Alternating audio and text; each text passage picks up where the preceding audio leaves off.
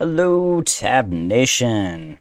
Today, Tom, am actually not going to be talking about auto hotkeys like I normally do. We're going to branch out a little bit too in a new language for this channel, at least.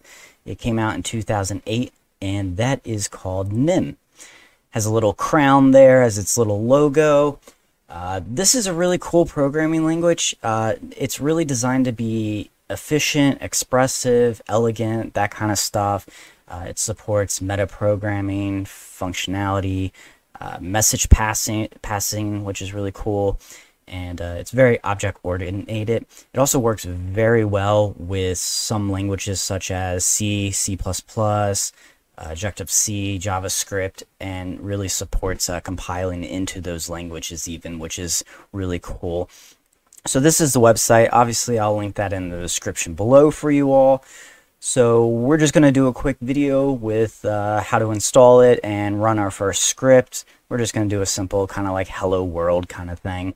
So you're just going to click here, install nim, choose what you're using, Windows or like a Linux base. You can also download it for Apple. That's another thing that's great about this, is just that it's pretty much going to work on all major systems for you. So just click that. I already have it downloaded, so we're not going to worry about that. But yeah, you'll get this little folder here. It comes zipped, so you just got to unzip it. You're going to go in, quite a lot of stuff in here, but we're really just focusing on this right here, this application called Finish. We're going to double click on that, and we're going to get a command prompt. So the command prompt is going to ask us a few questions here. Let me format my screen here to be a little bit more visible for you guys. There we go. So it's basically, should it be added permanently? More than likely you're going to say yes, unless you're running on a work computer maybe.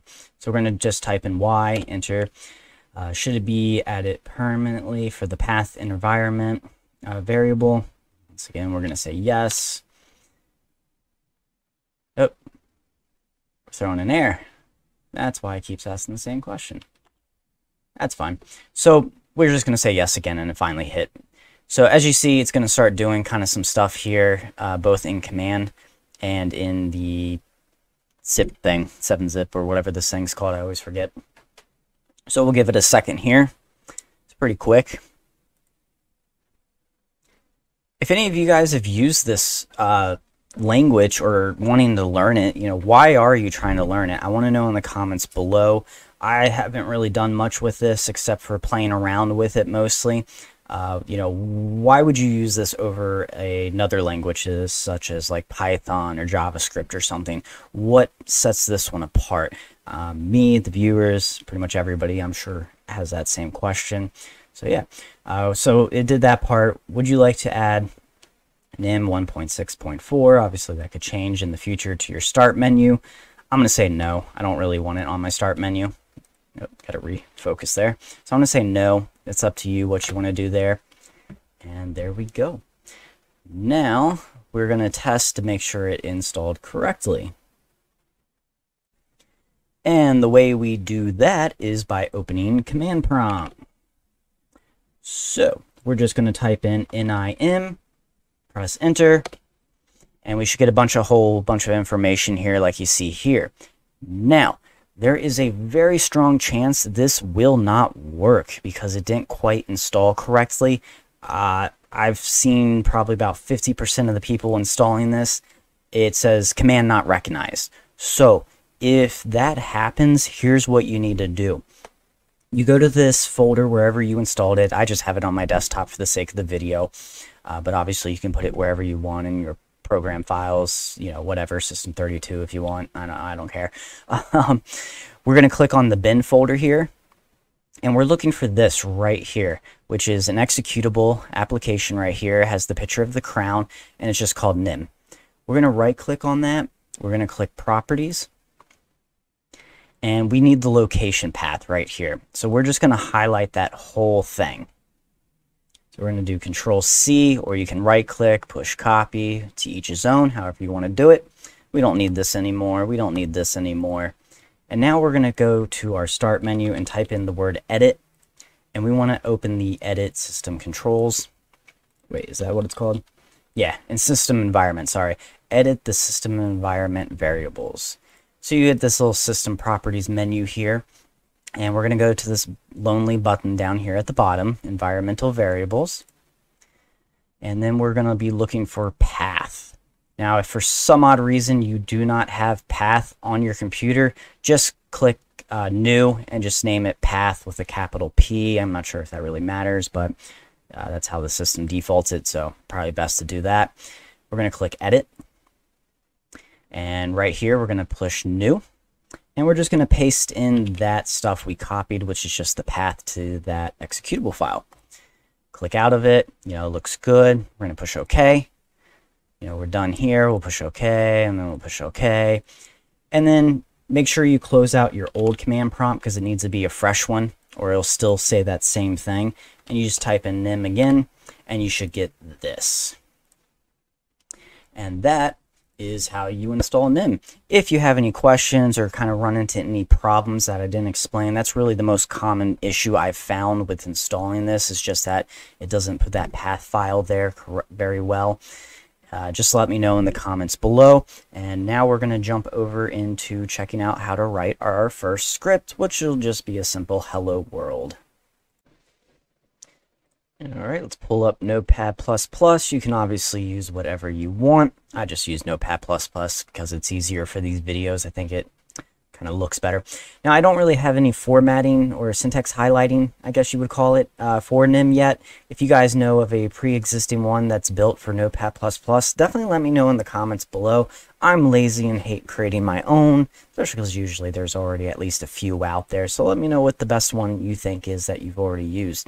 Now, before we write our first hello world, I just want to point out something here that I thought was really a great way to explain nim. nim was created to be a language as fast as C, as expressive as Python, and as extensible as Lisp, if you ever used that. Most people are pretty familiar with at least C or Python. Just to kind of explain really why this programming language is very good to use.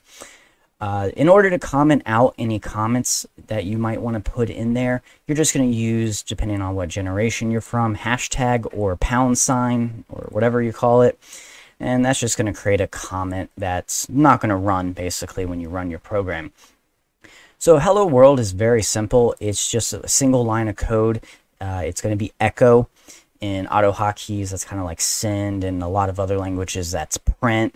In nim, which is going to be echo, and in parentheses we're just going to type whatever we want, which for this video is just hello world.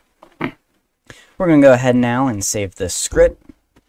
We're going to name it hello world, and it's going to be .nim. That is the extension for nim. We're going to make sure this just says save as type, just create it as all types, and then I'm saving it to my desktop. Obviously save it wherever you need it. I'm going to push save. That is now on my desktop. Let's go find that. Move that on over. So there is our hello world nim file. We're going to go ahead and open up a command prompt, or you can do it from the prompt or the console of nim. I'm just going to use command prompt. There's various ways you can do this. It doesn't really matter. Now, the first thing we need to do in command prompt is we need to point it towards the desktop, since that's where the script is.